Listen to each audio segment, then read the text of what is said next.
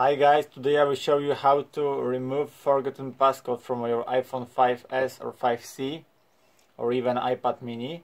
This operation could be done for all Mac OS systems. You need to have a USB cable and iTunes software. So let's get prepared. Unlock your iPhone.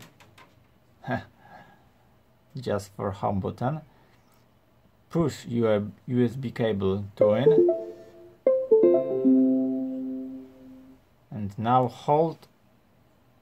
press and hold home button and power button together. Keep holding it. Still holding both key.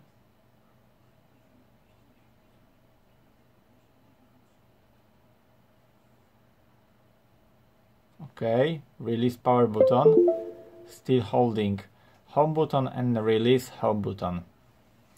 Now iPhone, please to plug into iTunes from USB. You need to launch iTunes on your computer and click on it, restore your iPhone, and voila, that's all.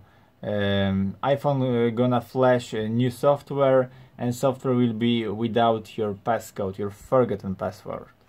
I hope the video you enjoy. If yes, you think tips up, and see you guys in next video. Hey!